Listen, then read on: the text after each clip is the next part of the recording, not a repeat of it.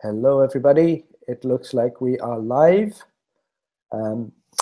Let's get going. Hello, everybody. Thank you for being here, and thank you for your time. I do have my able colleague, Bill Wilmot, with me. He's just gone to drop a friend off, and he'll be back.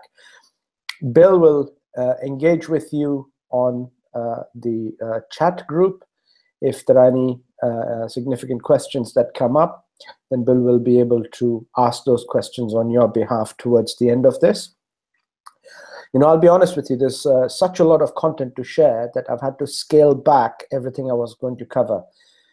And now I could cut out a lot of the stuff and get straight to the point. But if I then start sounding technical, then that may defeat the purpose. The idea of this hangout for you is that you're able to share this with just about anybody. So when people are asking questions like, well, what is all this going on? It just doesn't make sense to me. Hopefully, my method will be a little bit, in my opinion, watered down so that you are able to convey the message to whoever is interested in understanding about what's going on with Bitcoin.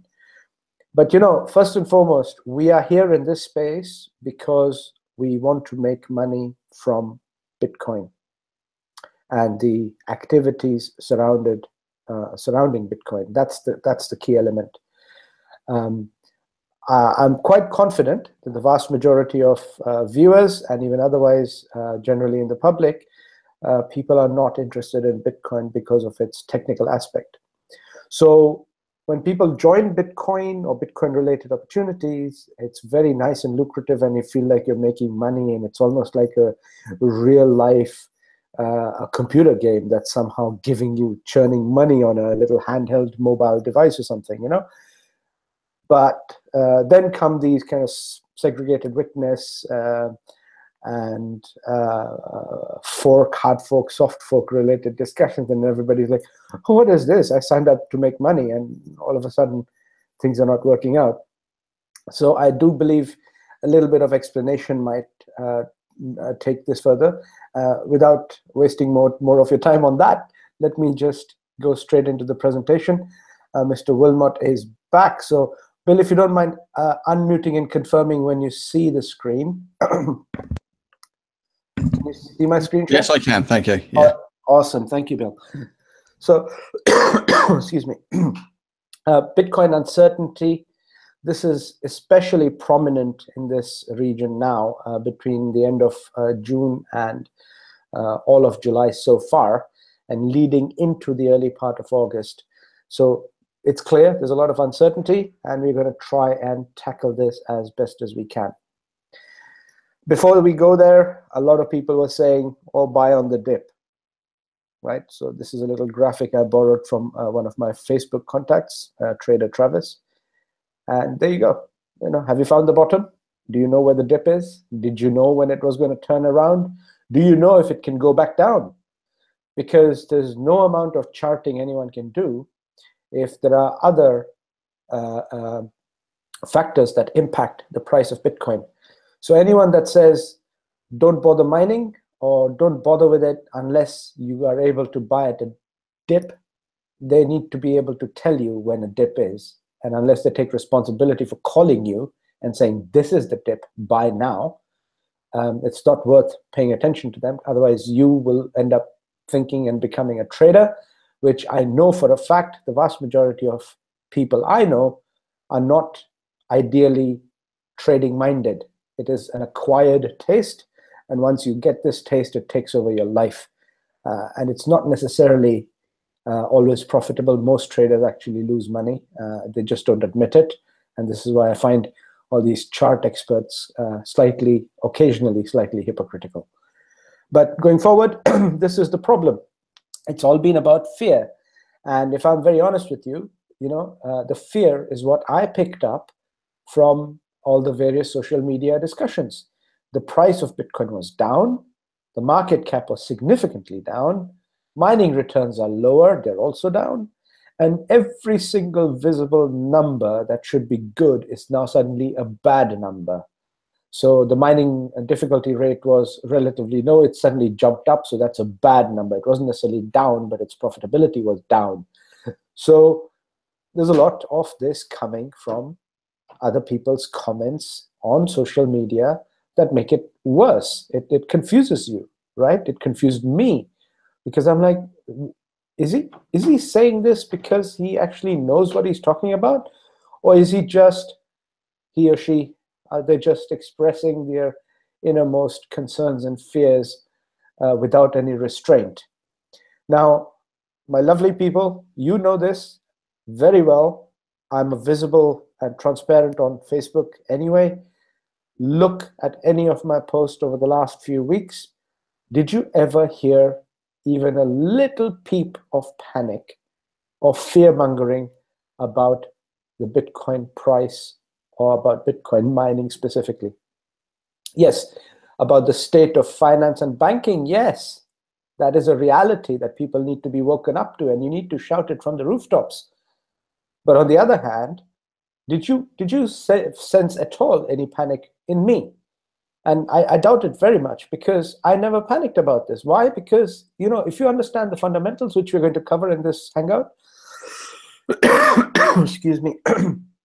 Oh, I need more hay fever medication, really. If we're going to cover all this, how so many experts are born overnight and then they start posting things, and that drives fear into other people. They read it and they absorb the fear, and then they report it on your timeline saying, but this, but that, and the other. And then you start thinking, well, yeah, actually, you know what? This isn't looking very good, is it? All of a sudden, the sky might fall and what have you.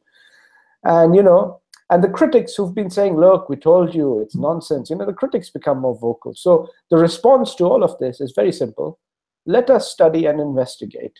But I appreciate that many of you may not have the time to do that. So this is why I have decided to do a systematic study of this in order to help you get along better, but out of your own concerns and in your own way of preparing.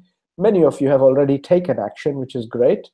But we're going to sort of wrap this up in a way that you are able to convey it to others without having to necessarily repeat it every single time. This video is all yours, especially if you're a member with us. Download it, rip it, do whatever you want with it.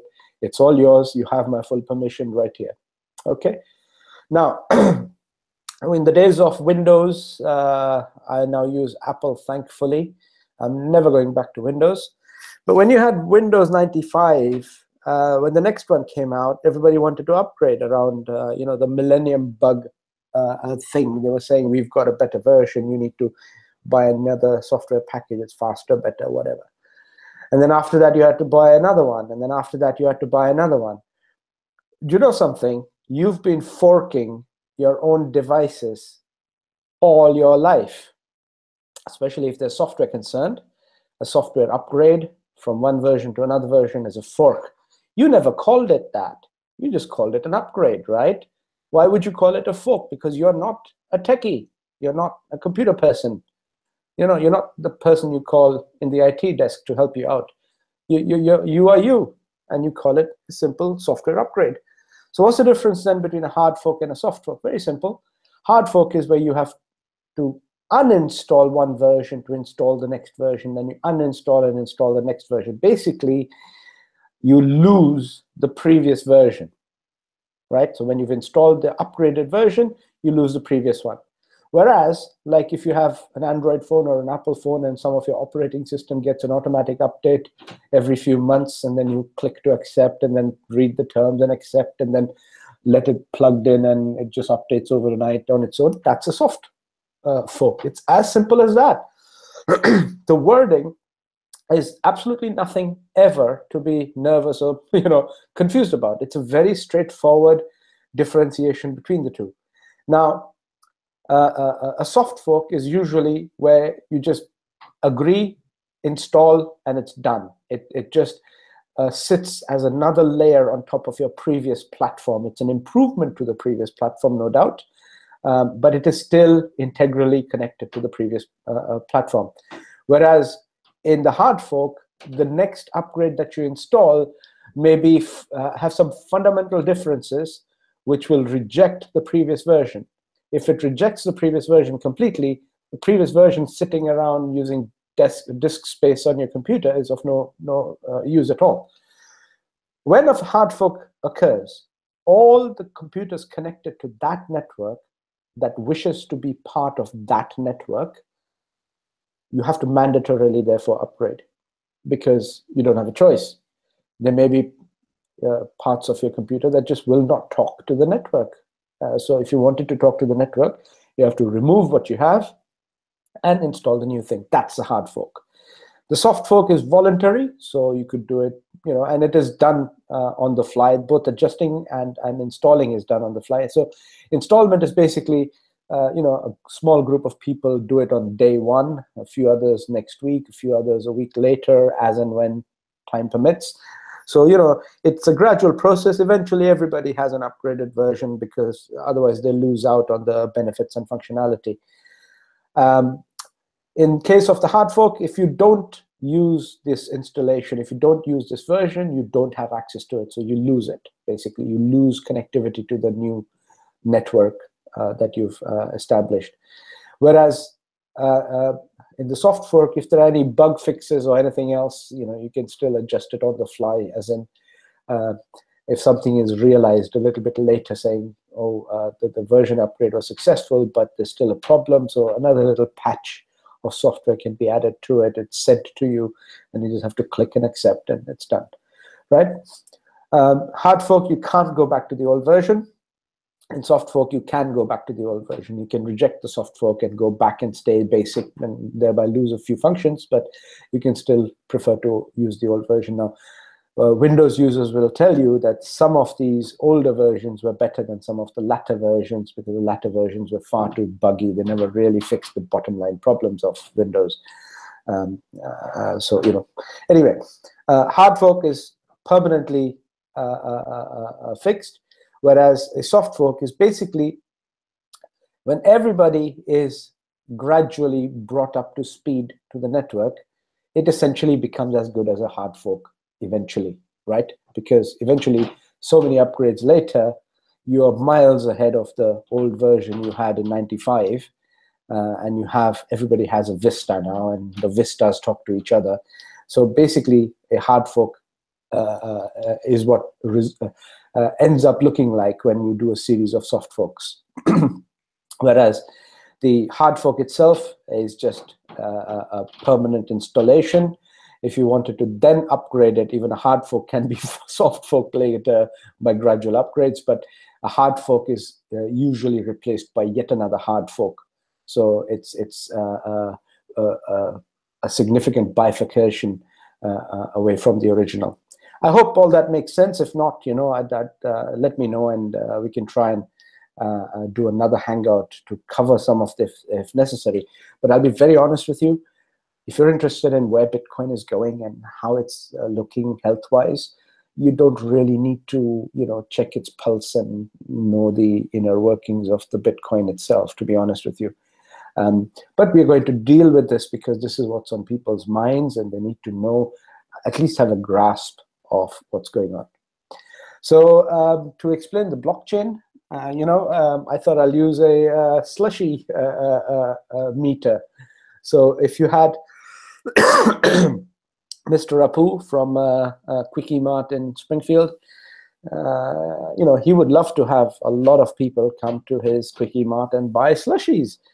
But wouldn't it be nice if he could literally connect a pipeline to all the individual homes all across Springfield, and without him having to even pay attention to it, if they could just pump the slushy respectively towards them, then what you essentially have is the version of a blockchain. The more people you have connection to, the greater will be the capitalization. So more and more the network grows, more and more people that come in, the more and more you will see the value and the money coming into Bitcoin. And that's why it is necessary to have a lot of people involved. Bitcoin has reached its price recently only because there are significantly more people involved than ever before. Okay, but at the same time, each of these, the blockchain also has another function. It acts as a pressure meter reading in this case. which is signified here by this little clock face. So what does that do? Well, basically, a blockchain is an open ledger accounting system. What does that mean? It sounds very complicated, but all it is if Mr. Burns or somebody else in Springfield was to order a few slushies, everybody on the network gets to see it all at the same time, right? So everybody knows who's consumed how many, and everybody knows who's sent back how many. Yeah, so that's the idea of the blockchain. That is what is open ledger accounting. That's why practically each of these connections has its own set of meters, and everybody knows. Now, if everybody knows what is going on and the whole world is able to verify, let's say in this case, all of Springfield is able to verify, that the transaction did actually take place and it is all clearly visible on the blockchain, then what is better, one eyewitness or two eyewitnesses? If an incident takes place and the police asks how many witnesses are there, if 5 people confirm they all saw exactly the same thing, 5 people's testimony is stronger than the testimony of just one person. If it applies in court, it also applies in accounting.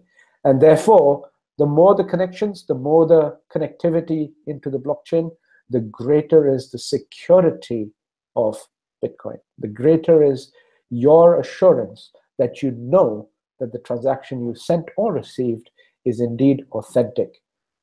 That's the simple logic by which blockchain has had all the banks scratching their heads, because banks don't offer any of this. If you put money into your bank and from there you transfer it to your brother, and from your brother you send it to, so he sends it to somebody else, only the banks and the banking system know about it. The rest of the world doesn't even have a clue. With the blockchain, anybody from anywhere in the world, if provided you know the date, the time, and the account number, the long Bitcoin wallet number, you can look it up on the blockchain yourself. Was this payment actually made? Yes, it was. Okay. So what's a node? Excuse me. Well, basically, before we get to the node, a number of these slushies would represent a block. Now, this is obviously not exactly the number of Bitcoin in each block, but a number of Bitcoin put together is one block. So when you do the Bitcoin mining calculator, it usually says next difficulty retarget occurs at block number whatever. This is the block prior to this is currently being mined. The next block is now due in 8 or something days. I put this together maybe 2 days ago. So now 8 days remaining to this block number such and such to be coming into the blockchain. Okay, so first of all, that is a block, and a whole block of them, not just one slushie at a time, but a whole block of slushies going through the blockchain, mining results, which is the Bitcoin generated in the mining operation coming into the pipeline. It goes in there. The nodes are the ones that confirm the transaction. Now, not everybody has a node. You can have a node. You can download a node and a master node. So basically, some of these will be nodes and some of these will not be nodes. Yours is most definitely not going to be a node. If it is a node, then you are probably wasting your time listening to a novice like me. You probably already know way more than me. So you could probably pick holes in my explanation. But if you have a node, that simply means and a node isn't a different machine or some kind of a monster sitting somewhere. It's the same laptop, same computer that you and I use on a daily basis, except you have to download something extra. And that extra is a piece of software which performs a few additional functions. One of them is to verify. And the verification is what makes each Bitcoin authentic. Just like when you take a banknote to a bank teller, they match it against ultraviolet light. They may hold it up and look at the light through it, and they may try and check the paper quality and the print quality. They might look for a thin metallic strip. They may look for a number of things to verify, and then they might say, okay, this is genuine. If not, they'll say, sorry, can't take this. This is, or I'll report you or whatever if it's fake. So that's the same logic here. If you had somebody instead of a bank teller doing the job, But what if you could have hundreds and hundreds of people doing the verification of each block of Bitcoin being mined? What if you could have hundreds of people doing that job? They are basically verifying the authenticity of the Bitcoin itself. When it's verified, it remains on the blockchain, but basically mining product goes in, it gets verified by a computer just like yours and mine, which is connected to the internet, which is then where the blockchain actually resides. It's nothing but digital connectivity, just like your regular computer network. And a verified Bitcoin comes out, and the verified Bitcoin then is basically, when it's verified, the miners get a reward, and a piece of that reward is the return upon which our business model is built. So when verified, what comes out of the other end is basically contains a small few droplets of that each slushy that we get to then call our returns on our mining power that we purchased. Okay, but all of this takes place on the blockchain. Now, once it gets verified through here, it has a few destinations. It either can be stored in an online wallet, you can put it into your hard wallet, many of you already have this, or you can put it on an exchange. There's really not much else you can do with Bitcoin at this point. You wouldn't want to do anything else. You want to keep it safe in one of the types of wallets or on an exchange to maybe speculate a little bit. And the idea of a node is that this is the more critical function of the distributed open ledger, which gives Bitcoin its advantage. Bitcoin has so many superior advantages to regular fiat printed paper currency that this is the reason why governments and banks and large institutions are taking an interest in it, because it has proven to them that their fraud is running out of excuses, which is basically, the banks got to do whatever they wanted to do. Here, it is a people power-driven system created by somebody who doesn't even want to reveal his real name.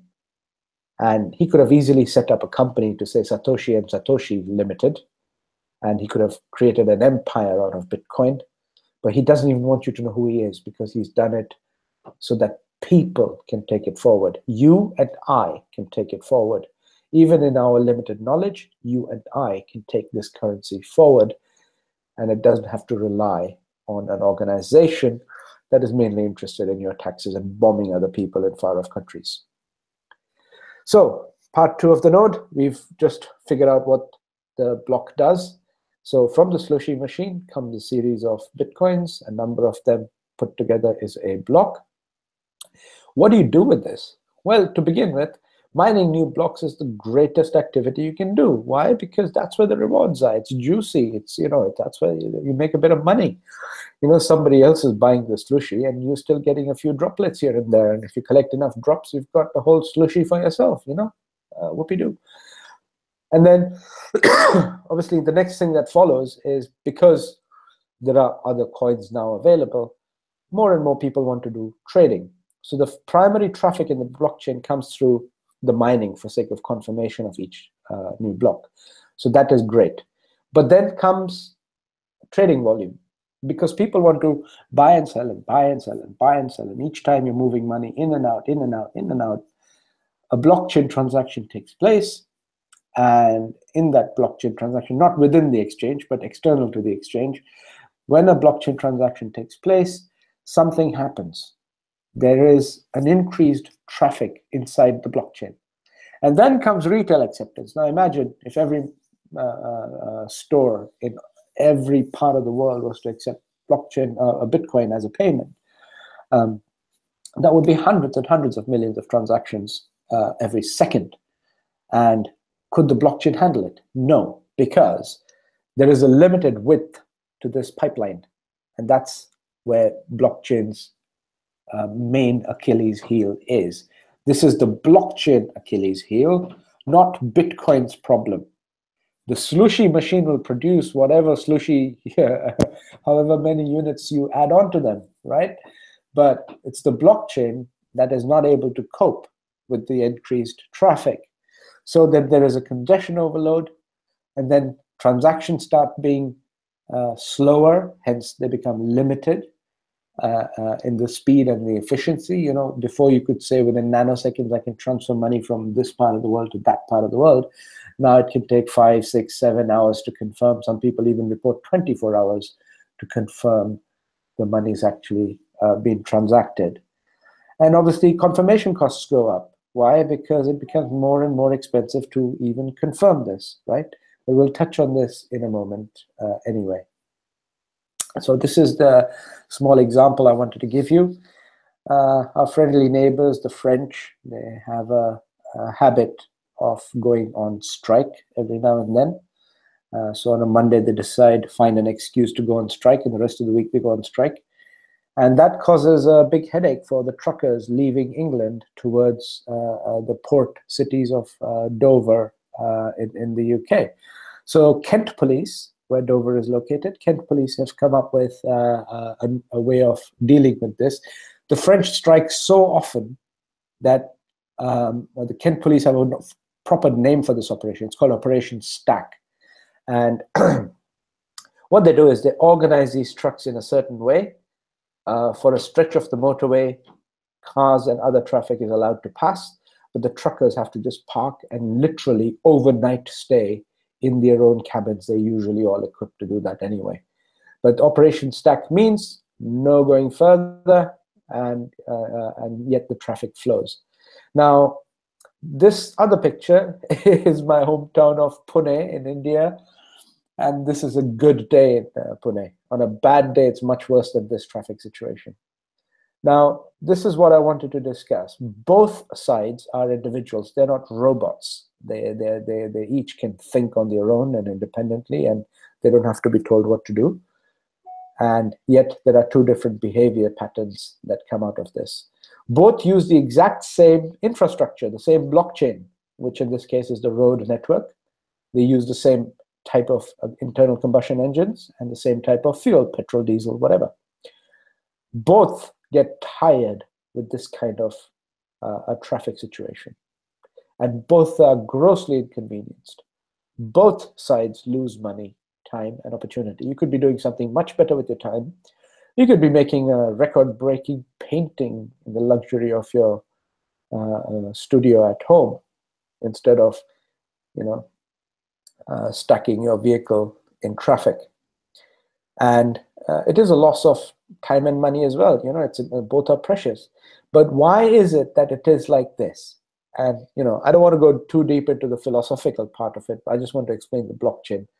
So, you know, one side has a law mindset. I was always taught in India that a lot of things that are wrong with our country are because of the British. The British get blamed for absolutely everything. Then I came to Britain and I found none of that to be true. You know, we are told that we are, you know, there's so much corruption because the British made us poor and poverty leads to corruption. Nonsense. You know, I know exactly how the mindset of my own people works, and they're intrinsically corrupt. It's got nothing to do with the British. They were corrupt thousands of years before the British even came. So, you know, this is why I put down here, law mindset is, you know, there is chaos in the world. Let's bring some order to it. Let's enact some laws that restrict people. And there are severe penalties for breaking those laws. Whereas here, it's a karma mindset. You know, well, as long as I get forward, who cares about you? If you get left behind, that's your bad karma. If I am able to take advantage of the situation and go ahead of you, that's my good karma. I had opportunity. I took full advantage of it. What do I care about you? And this is the mindset that comes out of karma, which is why, you know, karma, you take a person from my home city and put them in English traffic, there will be a liability on the road and a danger to other road users. On the other hand, you take a reasonably law-abiding person and put them into a chaotic traffic situation, and their life will be at risk because they will not know how to exactly negotiate unless they're really, really quick learner. They will find it impossible to drive or even survive in this environment. So anyway, the reason I wanted to explain this is to get it to a point called congestion. And this is what happens. Congestion costs either nerves, patience, but most importantly, money. You can wait a little longer. If confirmation takes you 6 hours instead of 6 seconds, you will probably be willing to wait. but you will not find it tolerable if it's also going to cost you money. So here's a transaction for about $50 worth of money, Bitcoin being moved only recently. $5 is the fee. Before, it was next to zero. It was $0.02, 2 cents just last year. 2 cents to make a $50 payment. Now $5 to make a $50 payment, or $4.96 in this case. Excuse me. So it is not acceptable, and this is the reason why we need to find a solution to get rid of this congestion. Now we know that the blockchain, and as represented in the pipeline, has its limitations. Something has to be done. So there are some people that came up with solutions, and that's where the whole debate and argument really is about how to adopt the solution. Remember, all of blockchain is dependent on the currencies that float on it, the main currency being Bitcoin. And Bitcoin, in turn, is a people-driven thing. There is no one central authority that is able to dictate, saying, I command you to do such and such upgrade. You know, this is a mandatory order coming from the CEO to say, everybody do this now, have it completed by Friday, 9 a.m., or else you will face the consequences. There's no such authority. So we have to operate on a voluntary basis.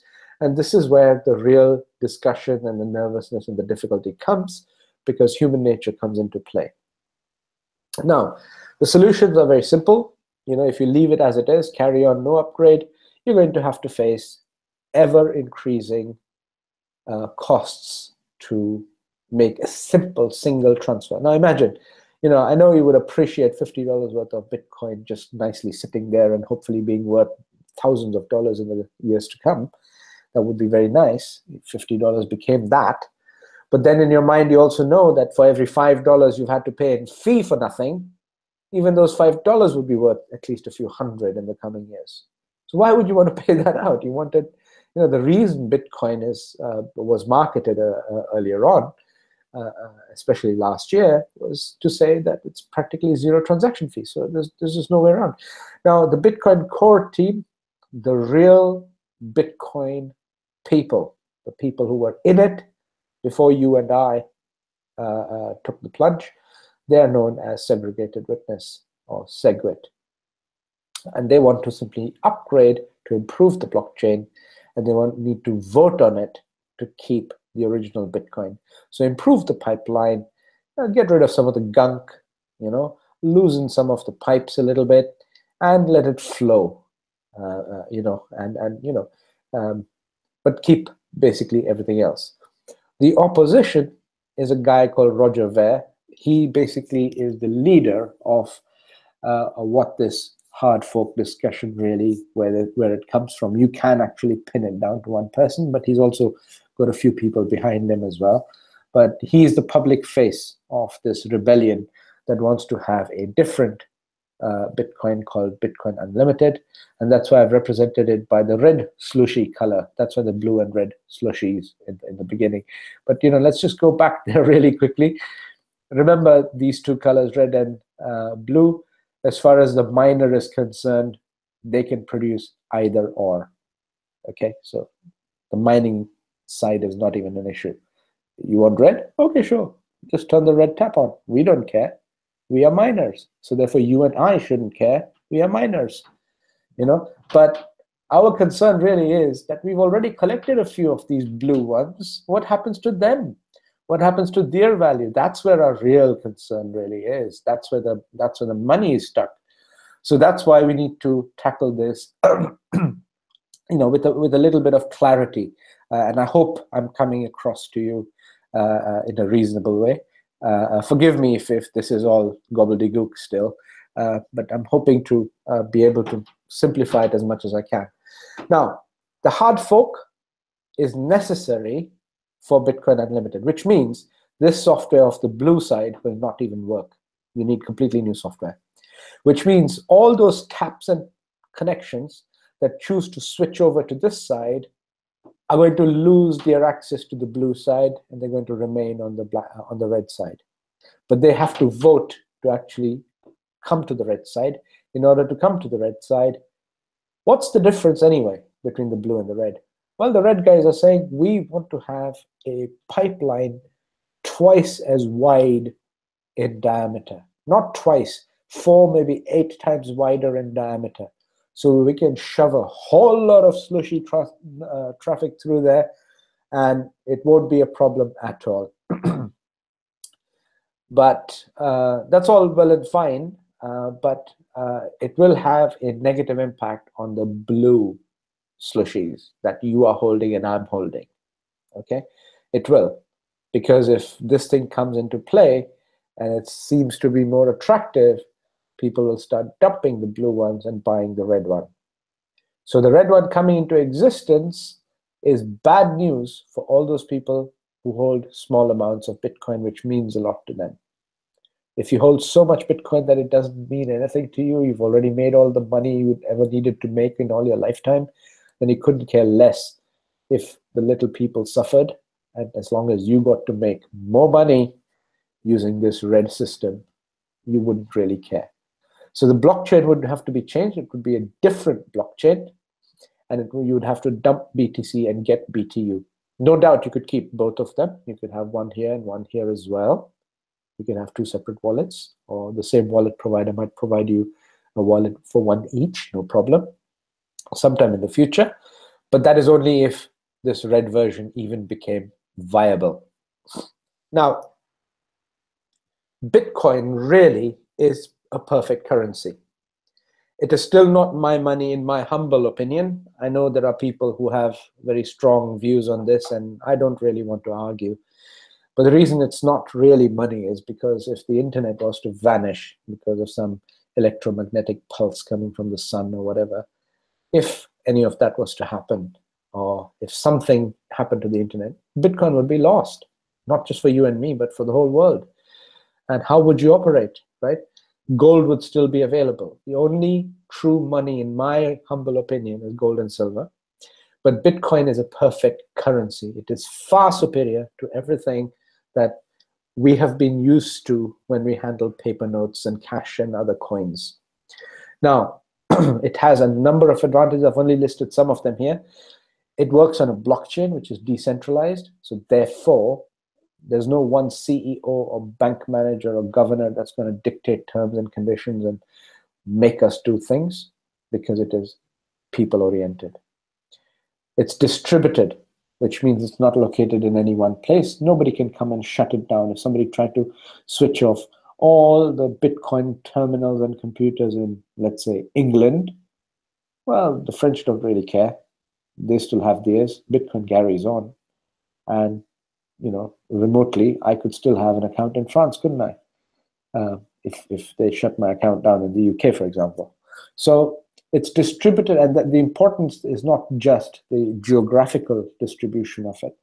The fact that it is distributed is a hint towards its essential socialist almost nature. It is not imperialist in nature like the banks usually are. It's accounted for. You know, I mean, I don't want to go through all of these points in detail, but basically it's also apolitical. For example, a very, very simple example, Bitcoin is perfectly legal and acceptable in a neutral country like Switzerland. It is legal and accepted as a commodity in a country like the United States, and it is legal and accepted as a commodity in Iran.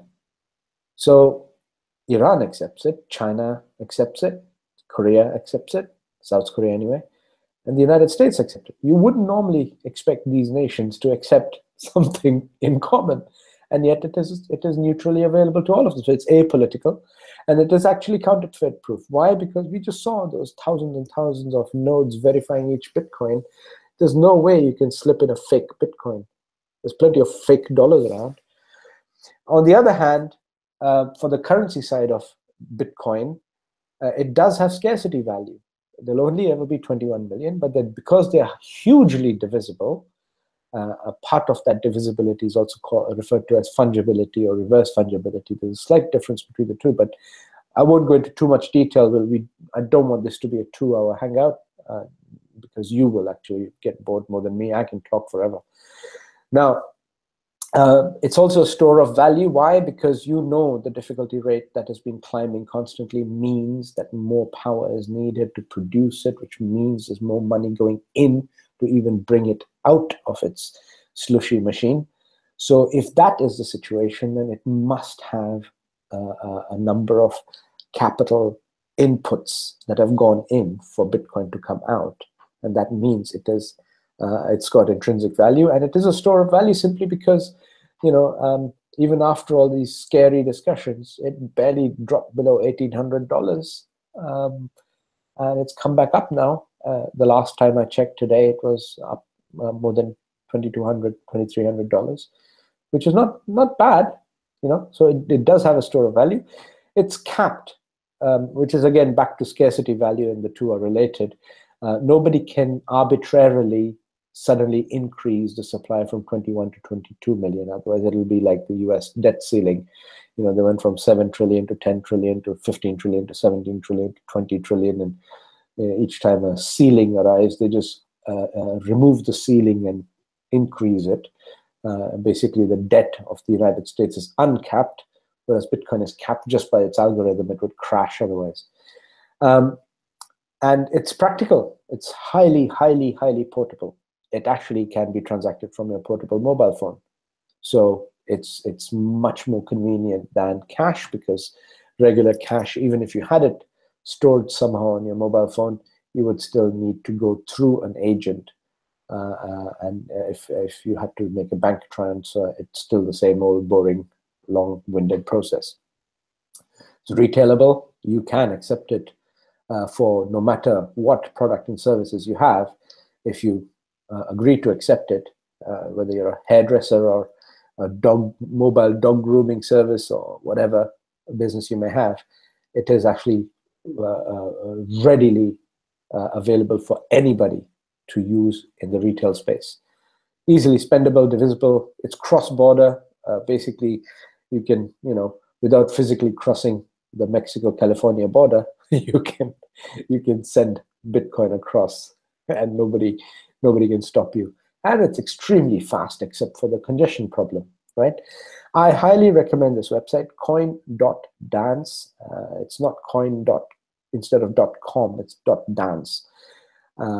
And they are a fantastic resource to check out various statistical numbers. Do take some time to look at this website. The revolution will not be centralized. I've picked it up from them because they are so hardcore Bitcoin core that they're the ones reporting all this progress happening in real time, and they're one of the best websites with comprehensive graphs and charts, etc. So have a look, coin.dance. So really quickly, title a life cycle. This is a Scottish historian who put this life cycle together, and I just want to touch on this a little bit. It may not be totally relevant, but it hopefully gives an idea of where we are at. So basically, you could apply this to history as much as you could apply it to religion, and you can apply it also to various civilizations. This is a cycle that is proven more or less over and over. By the way, there is no fixed cutoff between two sides. So let's say from bondage going to faith, there is no fixed cutoff. So it could be any span of time, but the result is the same. So, from the bondage of the dark ages of Europe emerged the early Puritans that needed to escape and seek religious freedom in a new world. And they moved to the new world, which then was the United States, and St. James's Town was formed, and Pennsylvania came along, and everything else happened, and that was the beginning of the United States of America. But they had to escape Europe, the bondage of Europe, of Rome, of the Vatican, and set up camp where they didn't have to bow to the Pope. And that was basically a Protestant thing. And along with them were the Jews, who were driven out of Spain in 1492 by Isabella and Ferdinand of Spain. They were given 24 hours to leave, and just that day there happened to be some ships sailing towards the west, and a few Jews got on board. This history doesn't get discussed in mainstream media, unfortunately, but I have several books that make a lot of references to the original passengers and the original Pilgrim Fathers. Anyway, but if you say now that a point of no return in the banking system is what actually led during the credit crisis to the birth of Bitcoin, the logic is the same. If you're stifled, frustrated, if you can't, you just cannot be yourself without the banks taking you for a ride, and bail-ins and bailouts and all the nonsense that happened in the credit crisis. Out of that frustration came Satoshi Nakamoto's idea, if that is his name, the idea of Bitcoin. So Bitcoin was born, which is more or less like the Reformation that took place in Europe. What happens? The next stage is there is a greater growth in it, more courage. So when, in history terms, when the European settlers first moved to the New World, they were actually benign people. They didn't go there killing natives straight away.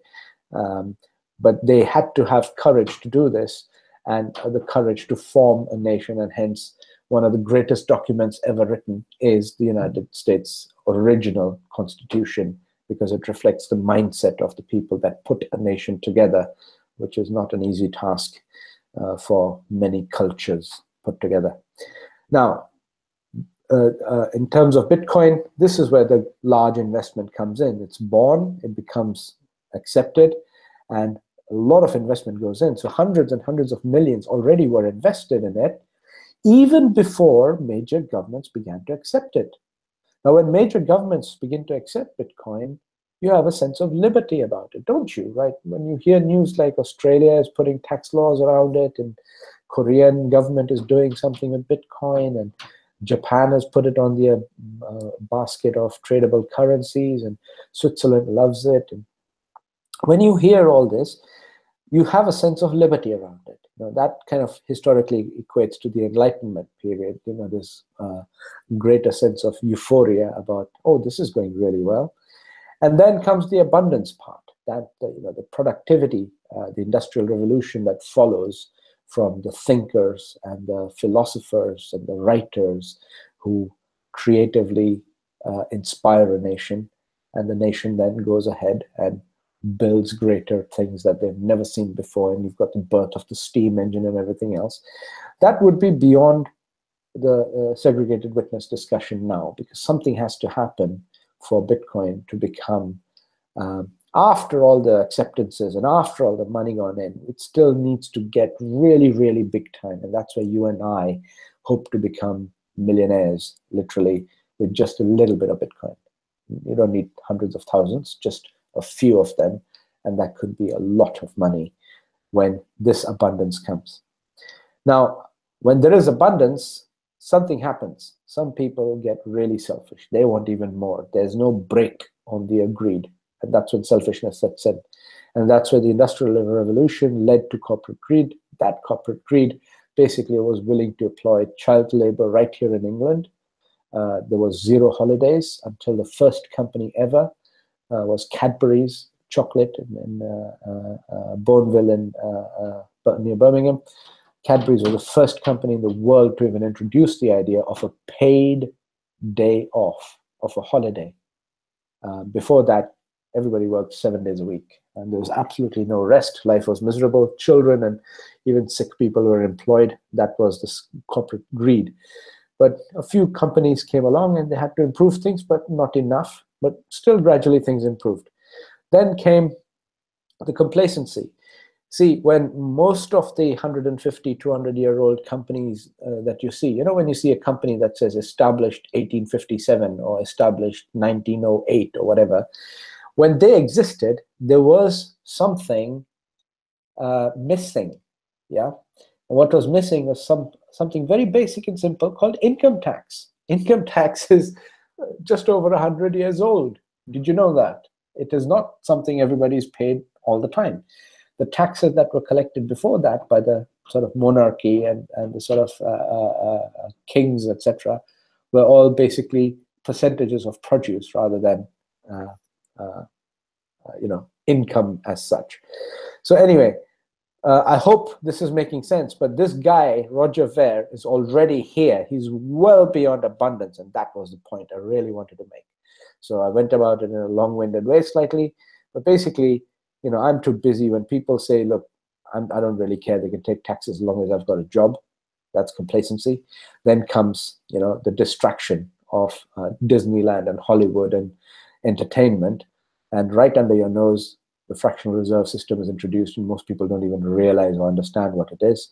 Then comes a sense of apathy and dependence, where you've got the gold standard removed, money is really worthless, banks need bailout, over-regulation kills industry, and greed, again, which has still survived, makes the jobs outsourced to a cheaper location instead of bringing slaves from somewhere else and making them grow crops on your soil. Why not just outsource it, let the slaves remain where they are, which is basically what the poor, low-wage workers really represent. And they're slaves somewhere else, but they still feed a system somewhere else. So I hope this kind of makes sense, but this is why Roger is way ahead. He's the traitor of Bitcoin. He was an early investor, right? Some rumor that he has 300,000 Bitcoin, which at today's $2,500 price makes him worth $750 million. And now I don't know if it's true or not. It's a rumor. You can look it up. Even if he has half that, $400 or $500 million is not bad, is it? Because he got in really early. But, if Bitcoin, forget million per Bitcoin, if it just reached $100,000, and if he truly has 300,000, that makes him worth $100 billion. $100 billion is basically Bill Gates and Warren Buffett combined, more or less. The top two richest people combined, and he'll be richer than them. So is there a greed here or not? Why does he's already got a shed load of Bitcoin. Why does he already want to have greater flow happening? And when that flow happens, something's going to happen. And this is one of the reasons why this company here, CoinDance, it says the revolution will not be centralized. What does that mean? Well, if Bitcoin Unlimited comes along, that's the red nasty one, then these guys, him and his friends, will have greater control on it, and it'll be more centralized towards them than the current Bitcoin, which is totally and completely decentralized. There are groups of people that operate, like a mob, even in Bitcoin Core. But as far as Bitcoin Unlimited is concerned, it would be confirmed who the mob really is, right?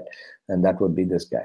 Now, I've just picked up a few random words here from websites. He used to be called Bitcoin Jesus, and people are now calling him Bitcoin Judas, because he already tried to hard fork once by aligning with another type of Bitcoin called Bitcoin XT. That didn't work. He fell flat on his face. But he's so shameless, he doesn't get embarrassed. He's been to jail and everything for selling fireworks on eBay. So he's not really exactly a role model. It's not the type of person you want necessarily to be a role model to anybody. Yes, lots of money, but look what he's doing to everybody, including you and me. Yeah, so that's where you evaluate the quality and caliber of a person, not at the numbers, what he has in his wallet. Slimy lizard, not to be trusted, right? Somebody said here, still, I don't understand why he didn't advocate Segwit with the same fervor as increasing the block size. Because he's a vain, selfish, whatever. So there are lots of, opinions about him out there. These are not my opinions, but I wanted to show you why this discussion is even getting to this point. Because if there was no threat to Bitcoin from the unlimited side, or any version of it, they may rename themselves and call themselves something else. Doesn't really matter. They may try and do a stealth attack in a different way. Doesn't really matter. But the point is that why are they so hell-bent on having a hard fork when a soft fork will do nicely for a while, and then the problem will persist and we'll need yet another soft fork at some point in the future, but a series of soft forks are fine. Scalability is an issue. There is an issue, but there are ways to fix it over a period of time. If you don't have the solution right now, why do you want to damage the journey that Bitcoin has had already? Why would you want to completely damage it, right? So it's not as dire as they make it out to be. There are solutions available, and that's why segregated witness even exists, right? Bitcoin's soul is decentralization, not private organization. Bitcoin is a community-oriented. Do you really think you're smarter than Satoshi Nakamoto because he did not set up Satoshi and Son? Bitcoin's success is due to its universality and open-mindedness. You're really not working on the right coin, Mr. Vare. Right? Another comment here, he told the crowd, I'm willing to bet any amount that segregated witness will not activate. Guess what? It is going to activate. We've already very nearly reached the percentage needed for it to be kind of sealed. So he's wrong. Would you like to take me up on that? 1,000, 10,000, a gentleman's bet? Well, get lost. Another person here said, who would be crazy enough to give governance to him, to a buggy, unsecure code, because unlimited is unsecure, unrealistic, unwanted by users and exchanges. I wish the community will make the right choice. 93% of the nodes are pro-segregated witness. Listen to the users. So as far as you're concerned, what really happened over the last few days? I mean, last few weeks, a couple of weeks anyway, there was an upsurge in private messages to me as well about, what do you think is happening? I'm nervous, and excuse me, just wet my whistle a little bit. I'm nervous, and what's going on?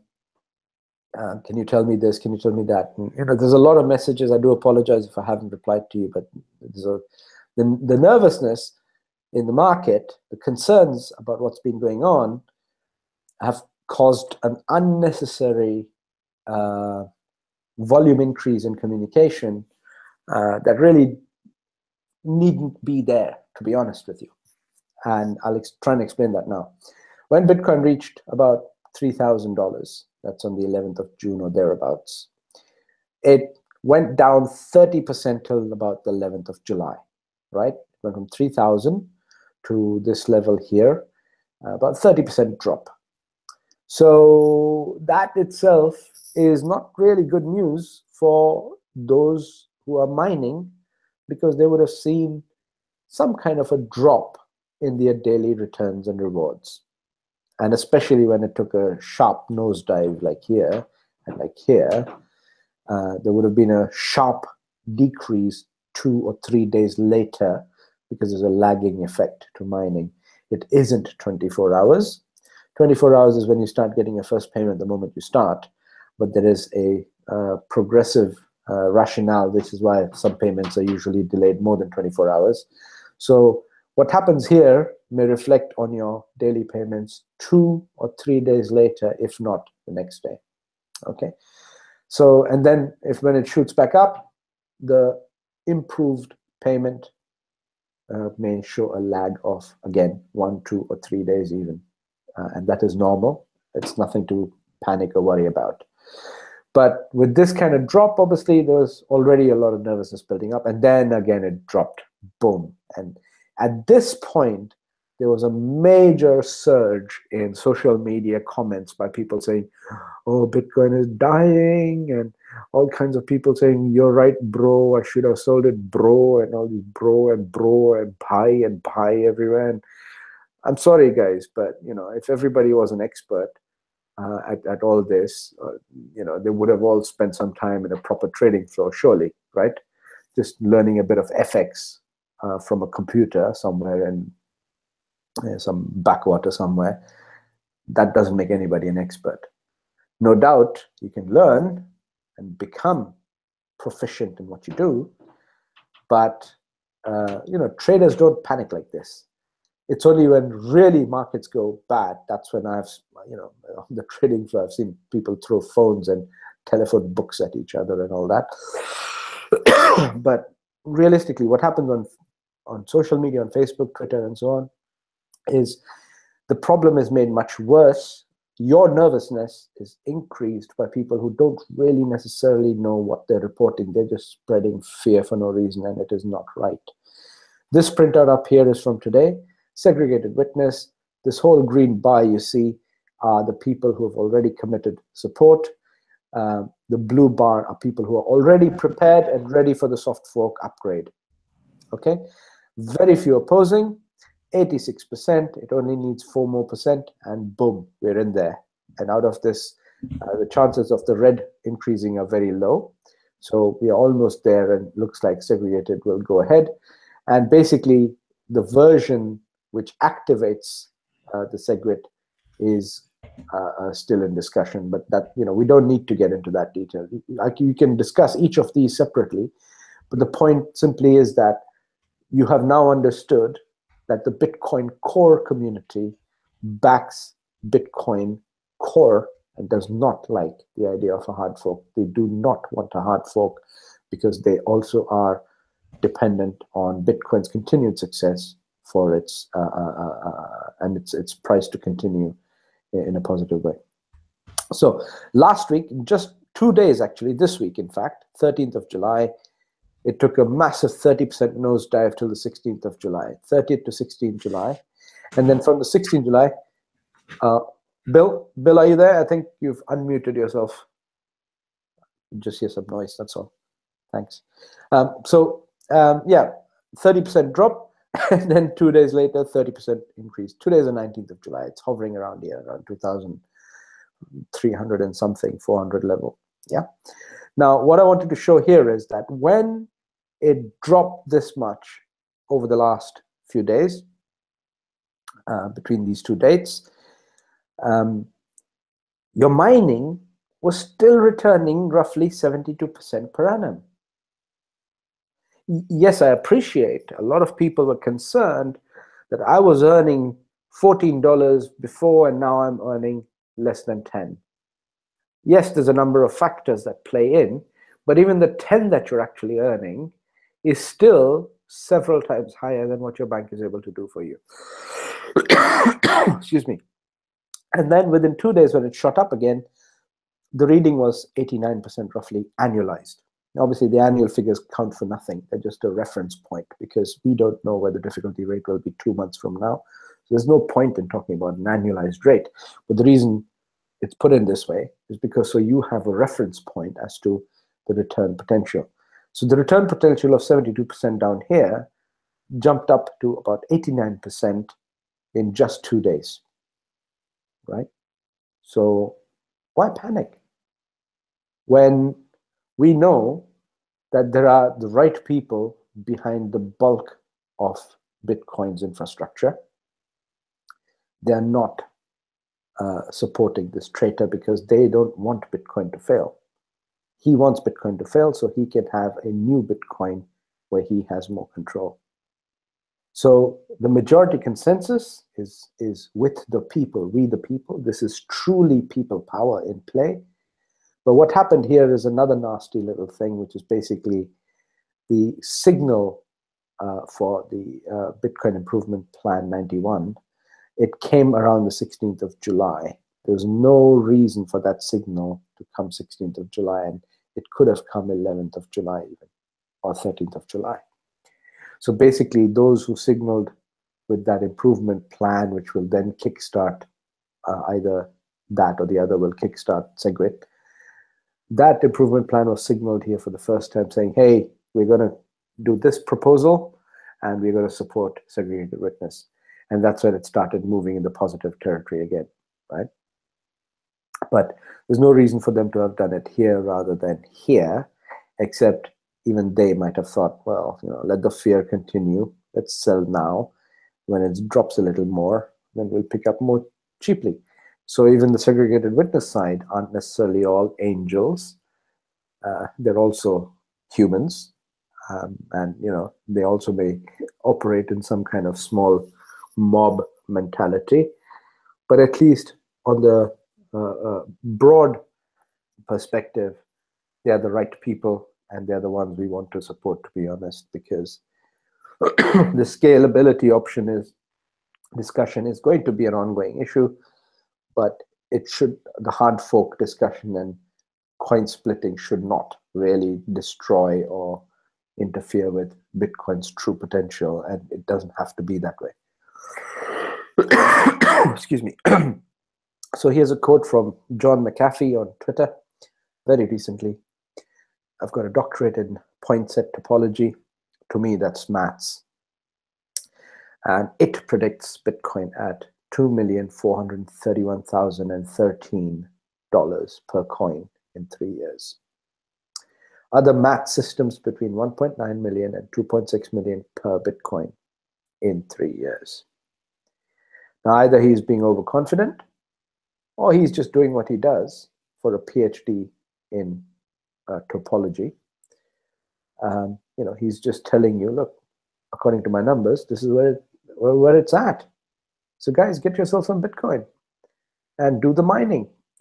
But, in all of this dropping of the coin's value, and also in the perceived destruction of the profitability of mining, came a lot of fear and a lot of questions. So I just wanted to clarify this. Why is my payout decreasing? This is literally copy-pasted from the Genesis Mining website, and they tell you very clearly, we do not control the evolution. We cannot control the payouts. The payouts are controlled by the algorithm, the difficulty rate. No single miner has control on it.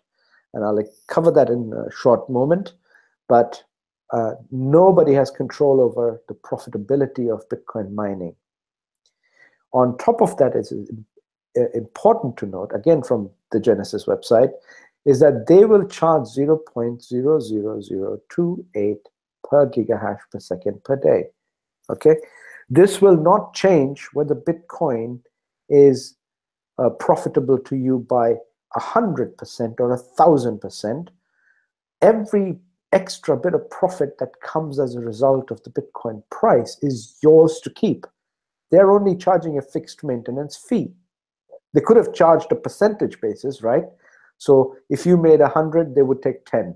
If you made 1,000, they would take 100. If you made 10,000, they would take 1,000. They could have done that. They could have followed the price of Bitcoin and taken a percentage basis, but no, they're keeping it flat. And this is very, very important, because this is how you know just how critical it is to be with a company that enables you to make a fortune just by partnering with them through Swissquote Global, of course. But the point is, your overheads are fixed. The difficulty will keep varying. The profitability will keep varying. But really, there has never been any time to worry or panic whatsoever, in my view anyway. Now, excuse me, when this segregated witness happens, or if something changes drastically or something goes wrong, what are you supposed to do? What are your options? Excuse me. What are you supposed to do with your coins? I mean, are they safe? What do you do with them? So here are some options for everybody in the world. Get a hard wallet. And especially if you are in our chat group, if you're not in our chat group, and yet you are a member of our Swissquote Global team, or any Swissquote Global team anywhere in the world, if you would like to stay in touch with some very friendly, enthusiastic people who keep informing each other about constant developments and things that are happening, and the team that is actively chatting away in the group, they already have discussed and covered all of this. So in a way, my presentation to you today is kind of futile, because they are already way ahead of it. I haven't had a chance to comment myself yet, because I've been so busy reading what people are saying. Hundreds of messages in a day pile up, and a lot of content is shared. A lot of people who raise questions are usually helped wherever we can.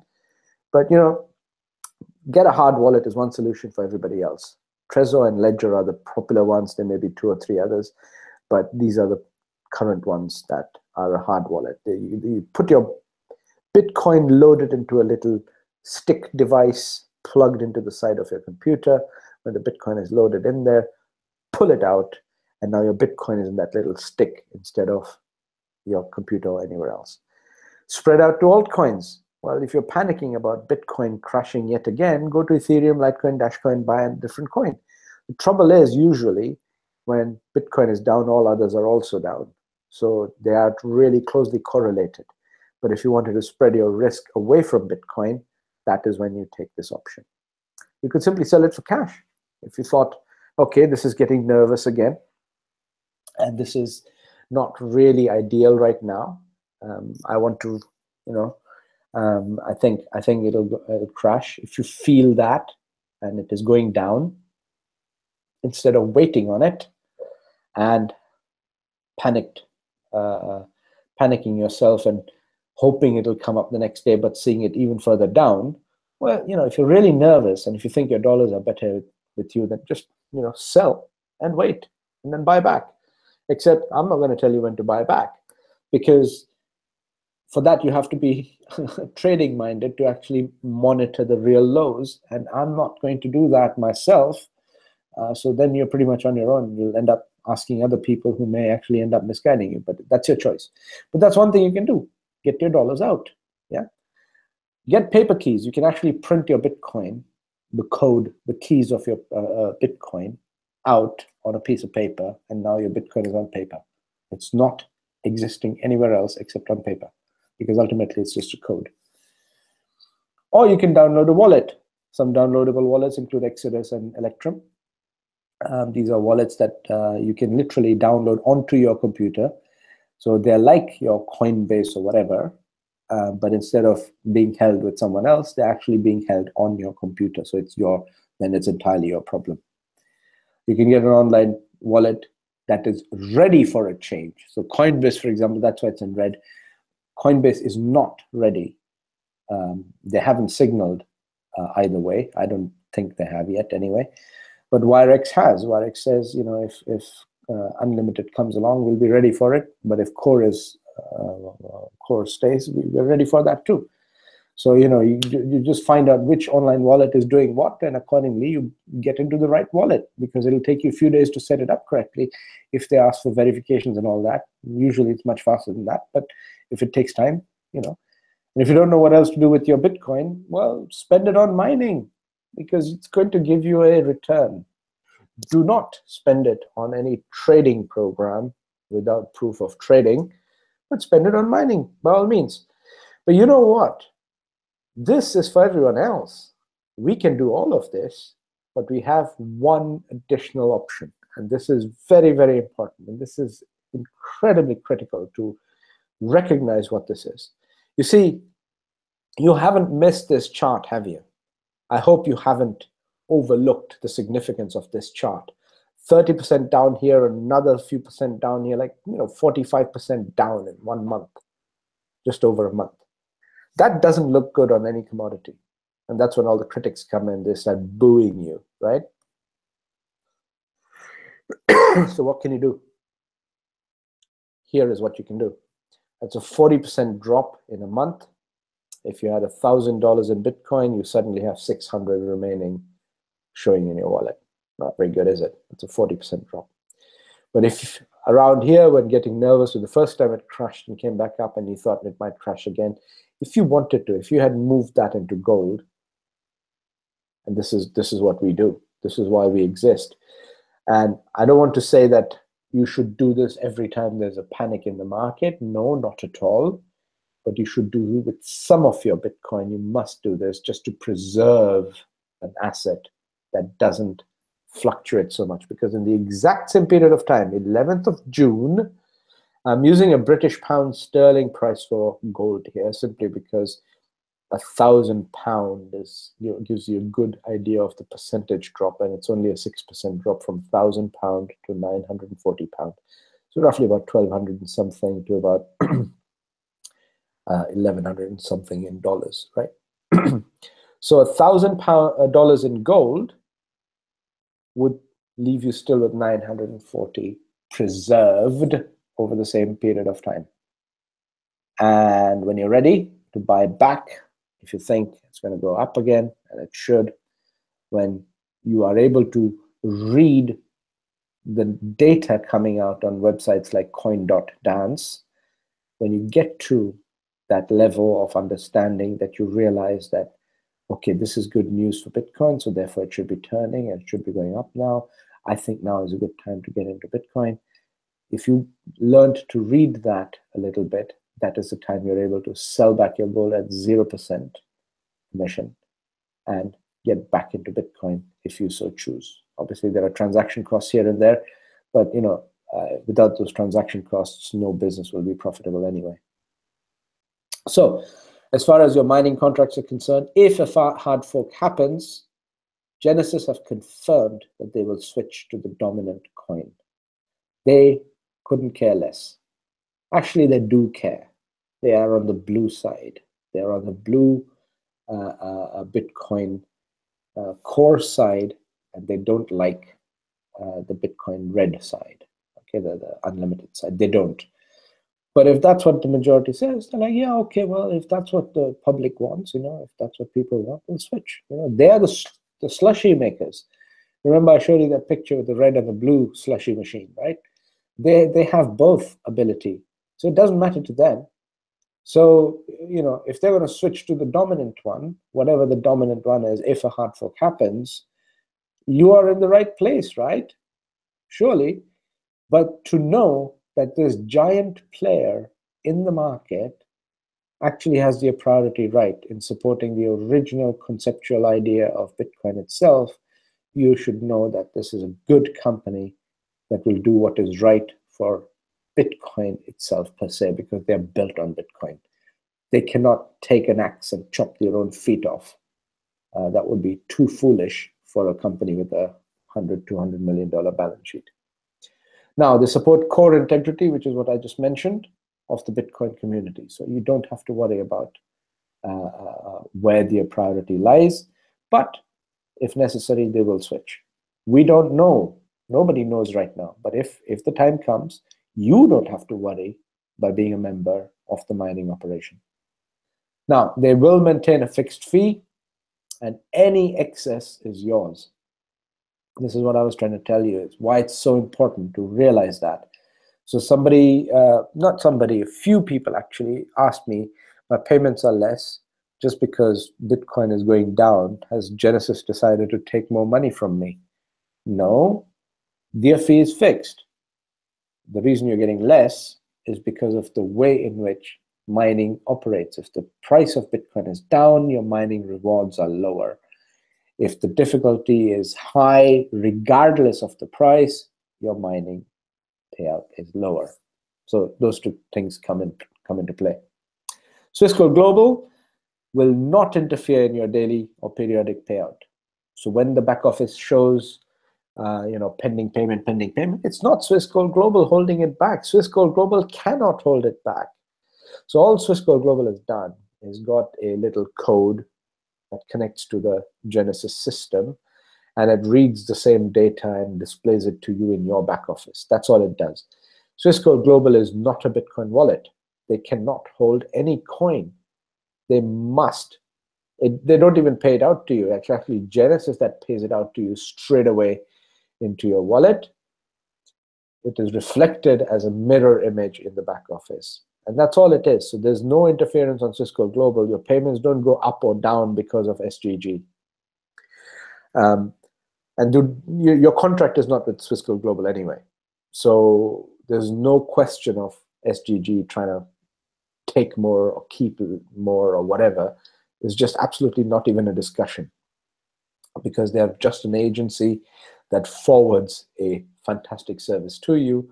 And because they have an agreement with the supplier, they say, okay, look, if your people bring more to us, we'll give you a fatter bonus. That's how you earn 5% on every single contract that is purchased through Swissquote Global, instead of 2.5% on Genesis's own website. Genesis does have higher pay scales for bigger packages sold directly on Genesis. Yes, they do. But we have advantages that they don't. Genesis can't offer you gold and silver at wholesale prices as a safe haven. One of the reasons, by the way, I wanted to show you this also is that if this happens with Bitcoin, and you have the ability to put it into something that doesn't really budge much, 6% is not a big deal over a month, is it really? 6% up, 6% down in a month. It's not a big deal. It's nothing like 40%. So if this happens with any other product, service, or commodity, or any kind of securitized investment, guess where that money ought to be? Ought to be. Not that people are going to do it, but it should be in a relative safe defensive asset such as gold. But you're then able to take the system and share it with people and tell them, look, we have this unique ability. Nobody else currently offers this, and we do. Now, Swissquote Global do not penalize you in case of lapsed memberships. A lot of people keep asking me, saying, oh, I couldn't pay my membership fee. Does that mean my mining payment will stop? No, it won't. You're contracted with Genesis. So if you're due a payment, Genesis will pay you directly. You only need to log into Swissquote Global to see when, at what time you got paid, or how much you're being owed. And if it is too little, and if those transaction fees are so fat that it's just not worth sending your payment to you, then yes, of course, it'll be held back. It'll be held back 2 days, 3 days, 4 days, 5 days. So if it's a small $30 contract, the daily production is so small, it may be held back 7, 8, 9, 10 days or 14 days before it is paid out to you. I mean, if you put in $30, how much really were you expecting to make over a year through genuine mining? There are the systems that pay more, but then again, they don't prove to you how they make their money, so it could be a Ponzi scheme very easily, more likely is. But here it's genuine mining, and the payment is in direct relation to the amount of money you put in the first place. So SGG do not penalize you, and you're not contracting for mining with SGG. You're going through SGG and contracting with Genesis. And just to make that a little clear. So this is something I've been wanting to cover for a while, actually. Way back, 2009, when Bitcoin was born, we'll call it era 1, the first era of Bitcoin mining. There were 50 Bitcoins per block being mined, and that's just under 4-year span of time that was the most profitable thing. You could just spend a few $100 and you'd be making tens and tens and hundreds of Bitcoin per day. That's how much Bitcoin was being spat out. Look at this blue line. It's practically flat on the floor. It's just stuck to the ground level all the way up to maybe January 14 when it begins to pick up a little bit, right? In the second era, and then the halving event took place. Even after the halving, it was still incredibly profitable. If you knew what you were doing way back then, which clearly most of us didn't, otherwise we wouldn't be doing this business. We'd be, touring the world like Roger Ver and, trying to rally support for Bitcoin Unlimited. Maybe not all of us, I wouldn't, but you get the point. The second halving event happened around here, which is middle of 2016. That began the third era of Bitcoin. We are right now in the third era of Bitcoin. The fourth era of Bitcoin will begin in 1,065 days. In the first era, 50 Bitcoin per block, then 25, then half to 12 and a half. In June 2020, in 1,065 days from today, the 19th of July, 2017, Bitcoin blocks will be halved. But what happened here is this difficulty rate only started picking up because of the number of new miners joining the platform. And it came to a point where it began to suddenly shoot up like this. And this is the graph of Bitcoin difficulty rate right now. This blue line up here is the difficulty rate right now. This is the all-time difficulty chart. Okay, you can look it up yourself. Coin.dance has a nice chart as well. But when Swissquote Global added mining, we were telling people you can get about 50-55% per year. People were like, yeah, well, not really interesting, is it? Yeah. But at that point, the Bitcoin difficulty was around this level. It was returning 55%. Then difficulty shot up to this level around April. It was returning around 70%. Then, now in July, it's in the region of 90%.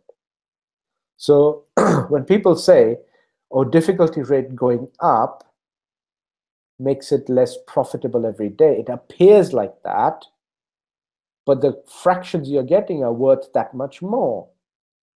Remember, Bitcoin here was just a few dollars, and the difficulty rate didn't matter. But the difficulty rate going up hasn't made mining less profitable all of a sudden. It's made it more profitable. Look at the numbers, and you can work these out yourself.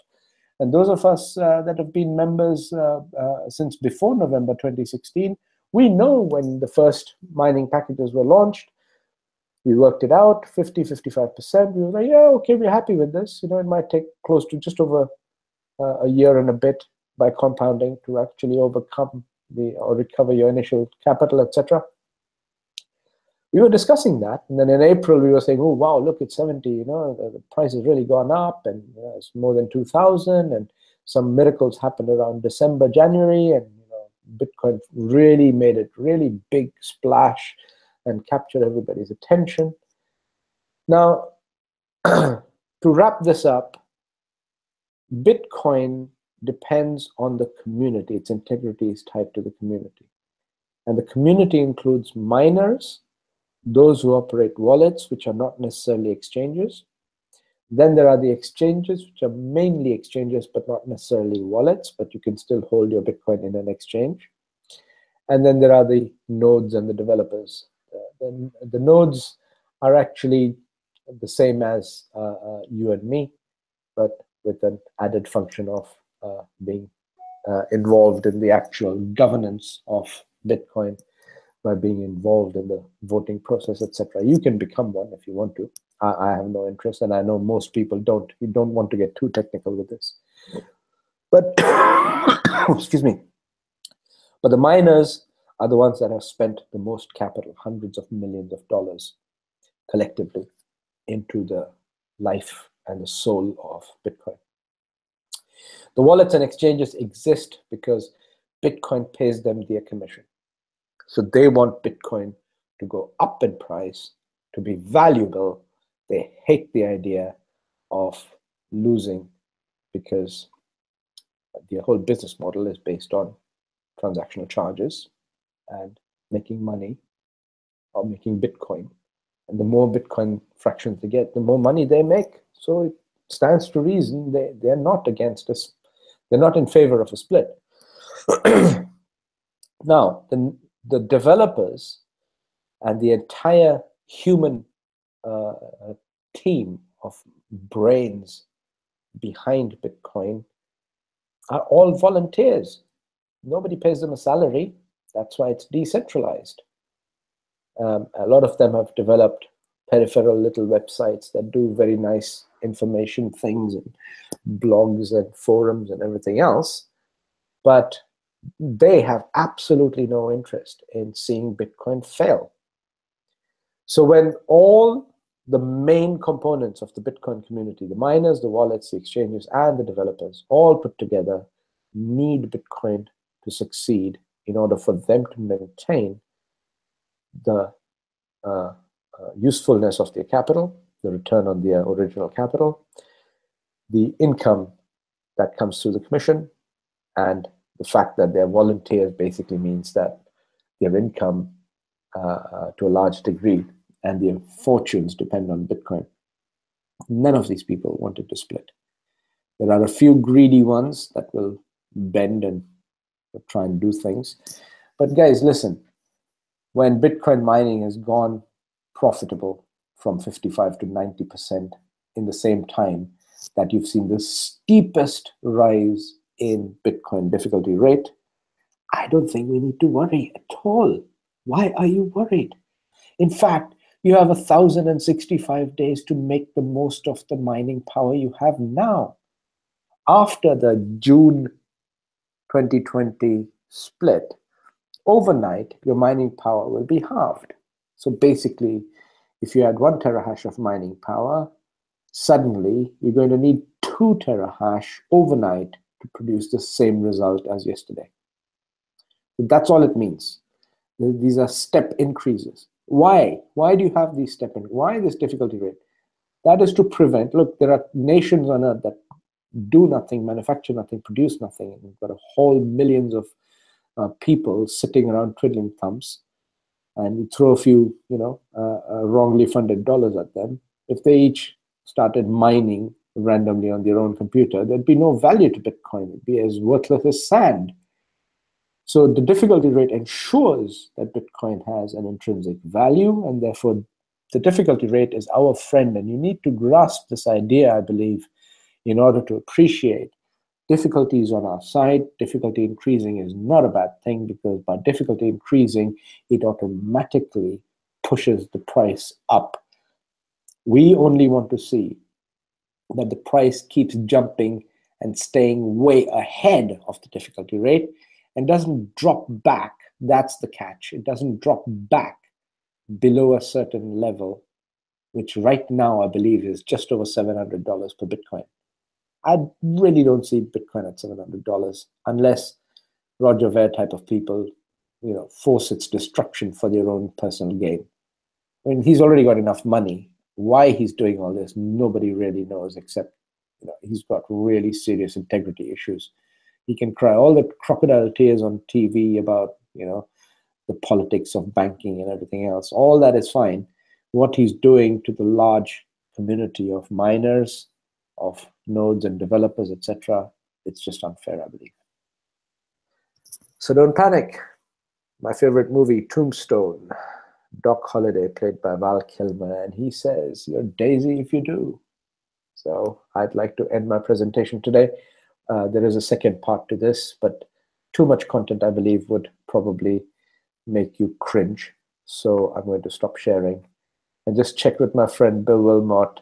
Was it okay? And do we have any comments or any concerns or anything? Yeah, hi. It was fantastic, actually. I think it's addressed a lot of questions that people would have. There's quite a few comments in the chat room and a few questions as well. So if you've got time, I'd like to try and address some of those questions, yeah? Now, Scott did have a question, Scott Lang, which I think he's happy you've addressed the question he had, but let me just have a quick look and I'll read them out. 1 second. It's just scrolling up. So from Judy Tucker, if soft fork Segwit occurs, does it occur automatically without the miner or the holder of the coin having to do anything? Thoughts on wallets she's discussed already, but she particularly says thoughts on the wallets where the Bitcoin holder doesn't have the keys. Okay, so Judy, this is what has actually been discussed quite a lot in the Telegram group as well as the other chat group. So to be very clear about this, you have nothing to do except to make sure that your coin wallet, whatever that is, signals saying we are ready. We are ready for the Segwit soft fork update. Yeah. Because that is the way it is going right now, percentage terms. So we don't have to worry about the hard fork right now. But the hard fork discussion will come up again November the 1st or thereabouts. This problem isn't going to go away. This greed issue isn't going to go away. Neither is the scalability hurdle that Bitcoin automatically has isn't going to go away. But one of the updates right now is integrating, or the proposal is to integrate, and that's why you've got so many different little proposals. One of them, they want to integrate the Lightning Network, which is what Litecoin uses. So if you have Litecoin, sell it because it will go down because of that reason. So when Lightning is implemented, Litecoin becomes irrelevant and Bitcoin takes its place and speedily transfers, right?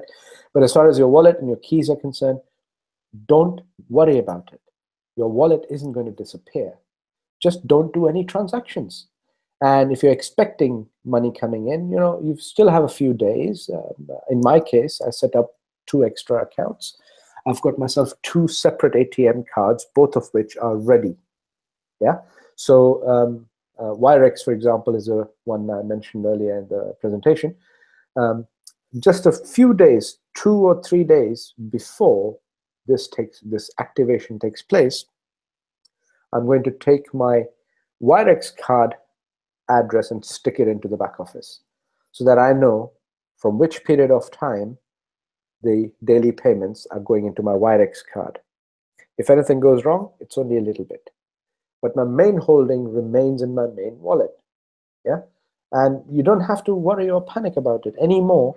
Go to coin.dance. There's a whole bunch of statistics there. You can see live updates. And when people are reporting the consensus is now at 86%, 87%, whatever, where are they getting that information from?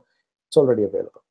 So I hope that answers your question. You don't need to get all technical about it and worry about, you know, having private keys, etc. Yes, if you wanted private keys, there is a way. Google it. You'll find out how to print your Bitcoin. Even if it's a fraction, it doesn't have to be hundreds and hundreds of dollars. You know, even if it's a few dollars worth, you can actually take that and stick it onto a little barcode and print it off the printer. Now you have it in a piece of paper and you've got it printed down. Just make sure you don't burn it, right? But you can have that, it's printed off, and now you don't need keys, and it's not with any other wallet. So there are many ways of doing this, but you know, it's your choice. But we can cover this again if you want, if necessary. But any other questions, Bill? Yes, just one more here actually. For Michelle Carter, does each currency have its own blockchain?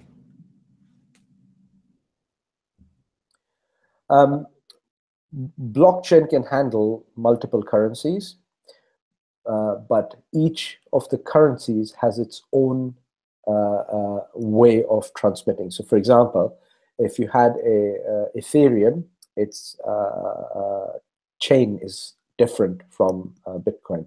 There's no cross wires there. And that's why there are multiple chains, and there are different proposals. That's why Lightning is used for Litecoin, for example, and wasn't being used for Bitcoin so far. That's simply a function of being a different chain. But yes, in theory, one blockchain can handle, is meant to handle multiple functions at the same time. But different coins do actually have different chains, yes. That's my understanding. I could be completely wrong, and somebody shoots me in the head and says, "You idiot." But you know, that's as far as my knowledge goes. Okay, thanks, Prem. I mean, I have to say we had some very good comments today. I think it's a very enjoyable session. I think it's answered a lot of questions that people had, and we actually had a thumbs down as well on YouTube. So Steve Lawson's putted this out, and obviously a bit surprised by that, but because the value is coming through, it's free, it's educational, and anyone who's in the crypto world should be taking interest in the subject matter we have. So don't really understand the what's behind that. But anyway, we've got a chap called Derek Melander who's asking where can you find a link to your discussion group, which I think he must be in the Facebook group. Okay, so we have a Facebook group which you will find on this YouTube channel. If you look at the various options, there's a Facebook group link already there, and you can join us there. If you are not a member yet, why don't you join the group? There's a number of people active in the group, and if any of them are common friends, then that would be an ideal way for you to connect with a common friend and ask them for a link if you wanted to join our opportunity. But other than that, comment after this video is over. In about 10 minutes later, when the video is actually live, you're able to comment in the section below. When you do that, I'll show you where the group is. Yeah. Sure. Okay. So I think we'll probably leave it there. It's been it's 11:45 almost. It's been it doesn't feel like it's been a long one actually. So obviously it's gone down well. So I guess we'll call it a night and wish everyone well. Yes, thank you everybody, and thanks for your patience. Sorry it took so long. There was a lot more content, to be honest. I literally removed 20 other pages to cut it down. Wow. So next time we can do more. There's a lot more to discuss, because blockchain itself has so many different functions that if you're aware of what it is capable of. I would also like to discuss some other coins, because I think there is some very, very nice potential from other coins. One of them hasn't launched yet, but it has got a payment system that is actually quite ingenious. Das Pay. When that materializes, I think it's going to be revolutionary. I'm personally not involved in the opportunity side because my time I have had to dedicate to one thing focused. But there I know a number of people involved with it. And if it takes off, when it takes off, I think that should be very interesting. And I think we need to discuss these things and bring it out in the open to say, look, this could be a game changer. It may be worth putting something in there passively. But on the other hand, there are other coins that need to be discussed, and I believe they need to be exposed for what they are, simply because, when somebody says our value keeps going up, no matter what, look, Bitcoin is going up and down, we just keep going up, and then they can't explain where that value is coming from. When nobody can actually buy it on any open exchange, where does the value of that coin actually come from other than being a Ponzi scheme? So, there are pros and cons to a number of systems, and I think if this can be discussed openly without me being called a hater or anything, then we need to have an adult conversation about this. And I think this would give value to you and your audience, and you can take this video, download it, rip it, do whatever you want, and share it anyhow you like. If it is value and if it is useful to you, we can have a lot more of these going on. Yeah. So thanks again for being here, and we'll catch up soon. Great. Cheers, Prem. Bye-bye.